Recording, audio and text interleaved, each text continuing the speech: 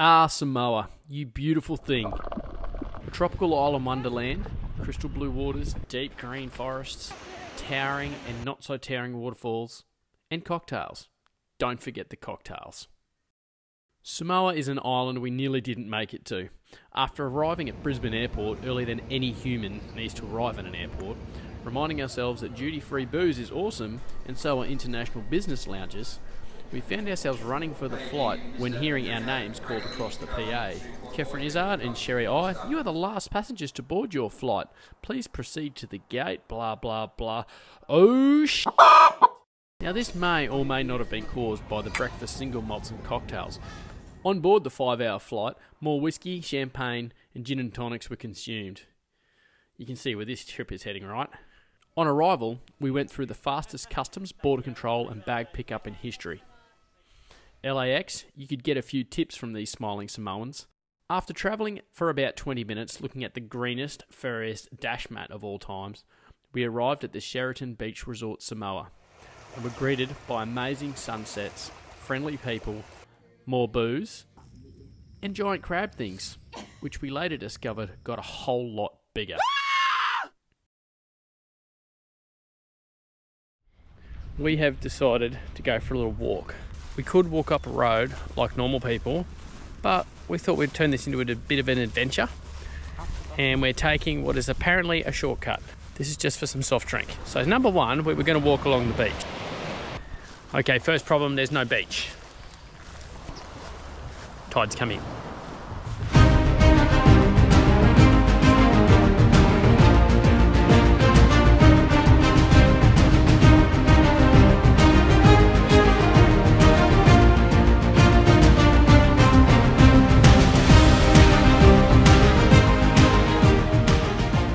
One eternity later. Our quest to find soft drink and beer has failed, but we did find a nightclub, which was... Looked like a cage. It's so cool. Well, yeah, it was, you know, it looked like someone's patio. Beats on the Back Deck, I think it was called in Samoa. Oh well. We just have to go back to drinking $8 cans of lemonade. Yeah. But it was fun. It was better than sitting in the pool drinking tequila, right? Wrong. Wrong. Yeah, very wrong. The days here spent lazing around the pool, sampling the cocktail menu in all of its blurry glory. The food was simple but tasty, the service was spot on, and the views, well, they were just breathtaking around every single corner. How's the head, Fred? Been better? Been better? Couple too many cocktails yesterday. A little bit seedy today. Mild headache. But we've just hired a bongo van. And we're off to Apia. 170, what was it? 170 thaler a day. We don't know whether that's cheap or expensive. It was cheaper than budget. You should see this thing. It's so cool. Japanese Rooster. Yeah. Here you are.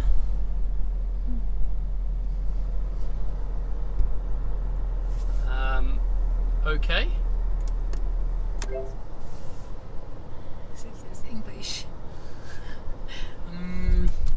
It's your job to find the English.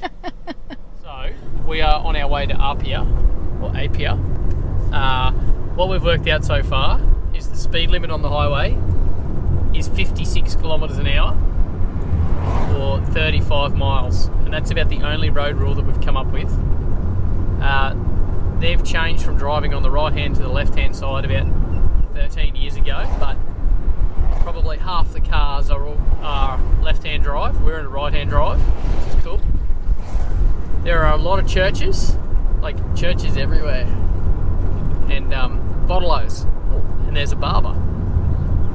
So yeah, into the city we go. Let's see how we go. Oil lights on.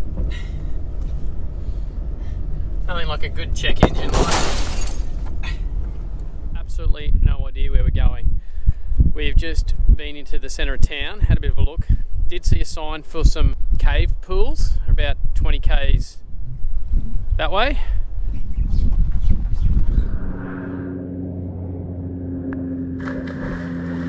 Where are we? Piula Cave Pool. Cave Pool. Piula Cave Pool. So we're about to journey in Once we work out how to get to in. there.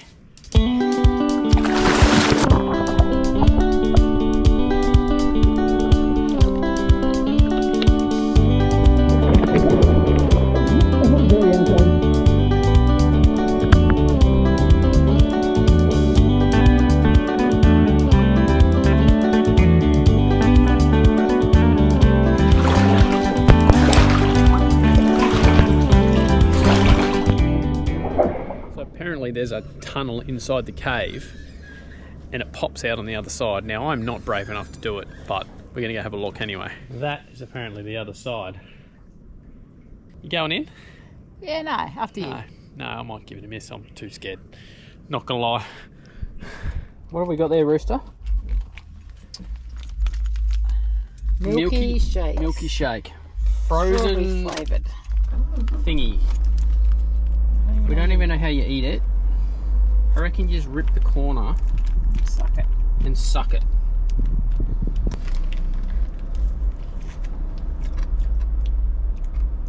What's it like? Holy sh**. Holy sh**. Right.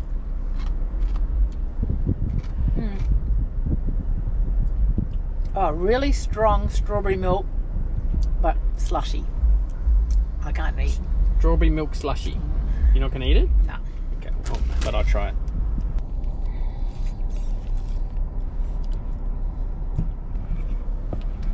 It reminds me of a medicine I used to have. I don't know what to do with it now. I know. Just got to eat it.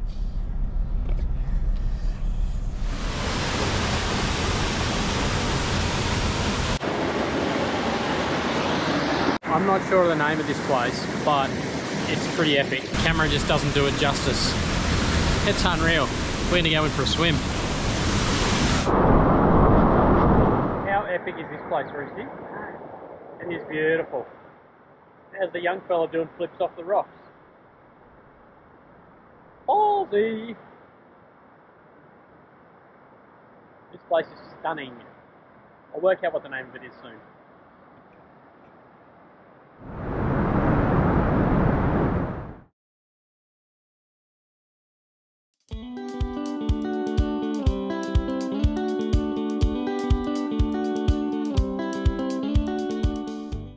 On day 4, we jumped into the bongo van and headed to the southern side of Apollo along the appropriately named main South Coast Road. Whilst this drive is absolutely stunning, you do get a few friendly reminders of its volcanic past and also how friendly the locals are.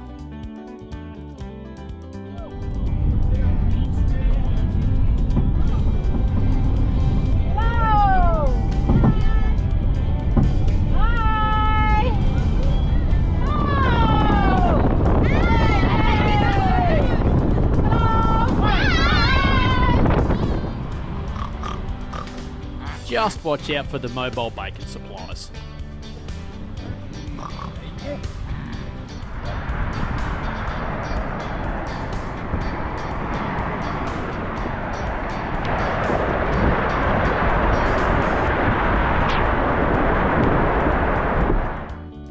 The Le Pupupue National Park Coastal Walk is just off the highway, and after about a 5-minute walk, you pop out of the jungle into some of the most amazing views.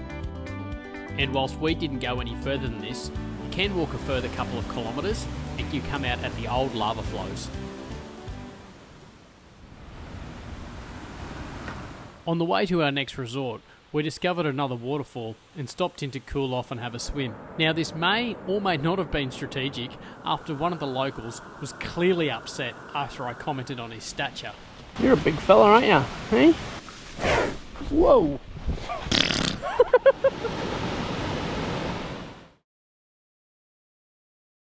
After a day of exploring the southern side of Apollo, we splashed out on an overwater farley at the Coconuts Beach Resort, and this place did not disappoint. It is genuinely one of the most beautiful places we've seen, let alone stayed at. Well, except for this one, which happened to burn down 2 days before our arrival. And for what was becoming a tradition, we jumped straight into the pool, swam up to the bar, and sampled their range of fantastic cocktails.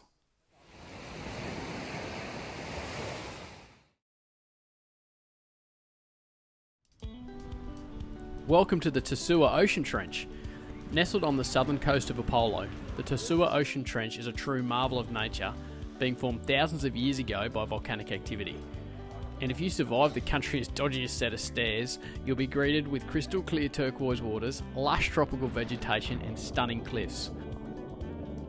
All of which is fed by the ocean through underground tunnels, creating a unique blend of fresh and salt water.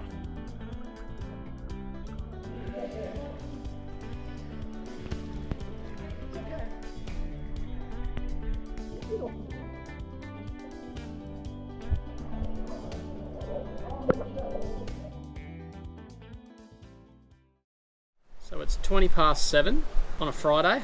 Is it Friday? Good Friday. Oh yeah, it's Good Friday. Happy Good Friday. Easter Friday. Easter Friday. And we are sitting on the deck of our farley at Coconuts. It's pretty epic, isn't it? Too bad. So how's Samoa been, Resty? It's been bloody fabulous. Has been pretty good. People are awesome. It's not touristy at all. It's super just relaxed. Hardly anyone here. There's no one around. It's pretty cool. Cocktails been good. Cocktails been good, the pool's been good, the service has been amazing. What are we going to do today? Stand up paddleboarding? We're going to stand up paddleboard. Have a few more cocktails. Sit around the pool? Sit around the pool. Go for a kayak? Go for a swim? Go for a walk? Just chill out. Just do nothing, which is what they do best here. It's been pretty cool. Can recommend.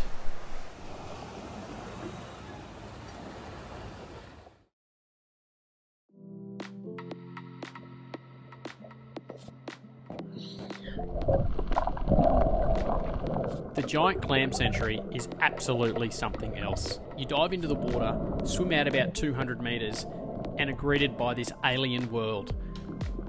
These giant clams range in size from 5 to 10 centimetres up to over a metre wide. They are unbelievable. I could have easily spent all day out here. This program in the sanctuary has been going on since the 1980s, and there are other places around the island that do the same thing, but I believe this is the only one you can actually snorkel at. Just don't put your feet or your fingers inside one of these things because you may not come up. No matter where you're staying on the island, this place is definitely worth a visit. So grab some snorkeling gear from the hotel that you're staying at and head on over. It will be absolutely worth your while.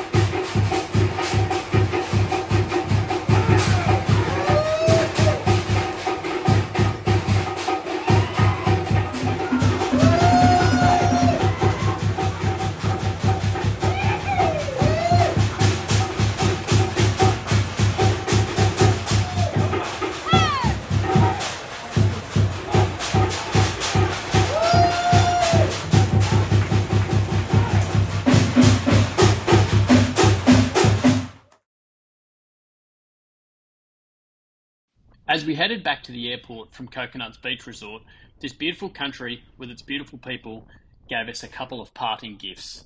The 120 metre high Papa Papa Aitai Falls and a departing flight that was delayed by 3 hours. Thanks for joining us on this magical journey, and if you haven't already, we would love it if you could give us a like and our little channel a follow. And until next time, get out there and explore.